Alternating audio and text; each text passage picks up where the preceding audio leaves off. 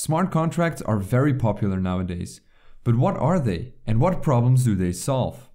The term smart contract was first used by Nick Szabo in 1997, long before Bitcoin was created. He is a computer scientist, law scholar, and cryptographer, so I'll spare you his exact words, but in simple terms, he wanted to use a distributed ledger to store contracts. Now, smart contracts are just like contracts in the real world. The only difference is that they are completely digital.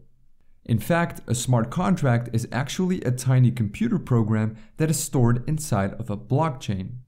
Let's take a look at an example to understand how smart contracts work. You probably are familiar with Kickstarter, the large fundraising platform.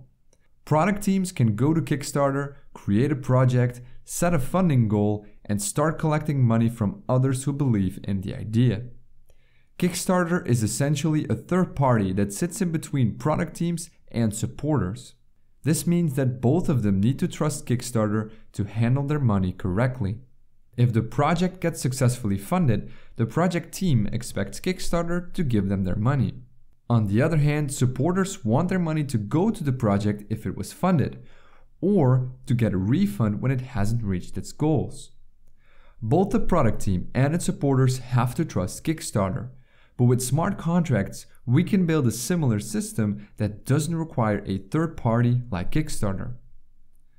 So let's create a smart contract for this. We can program the smart contract so that it holds all the received funds until a certain goal is reached. The supporters of a project can now transfer their money to the smart contract.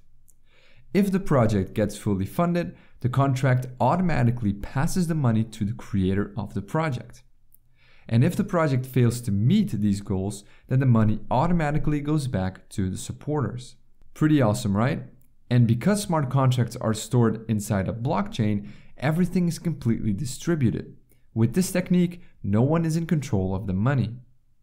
But wait a minute, why should we trust a smart contract? Well, because smart contracts are stored on a blockchain, they inherit some interesting properties. They are immutable and they are distributed. Being immutable means that once a smart contract is created, it can never be changed again. So no one can go behind your back and tamper with the code of your contract. And being distributed means that the output of your contract is validated by everyone on the network. So a single person cannot force the contract to release the funds because other people on the network will spot this attempt and mark it as invalid. Tampering with smart contracts becomes almost impossible. Smart contracts can be applied to many different things, not just on crowdfunding. Banks, for example, could use it to issue loans or to offer automatic payments. Insurance companies could use it to process certain claims, and postal companies could use it for payment on delivery, and so on and so on. So now you might wonder, where and how can I use smart contracts? Well, right now there are a handful of blockchains who support smart contracts, but the biggest one is Ethereum. It was specifically created and designed to support smart contracts. Smart contracts can be programmed in a special programming language called Solidity. This language was specifically created for Ethereum and uses a syntax that resembles JavaScript. It's also worth noting that Bitcoin also has support for smart contracts, although it's a lot more limited compared to Ethereum. So now you know what smart contracts are and what problems they solve.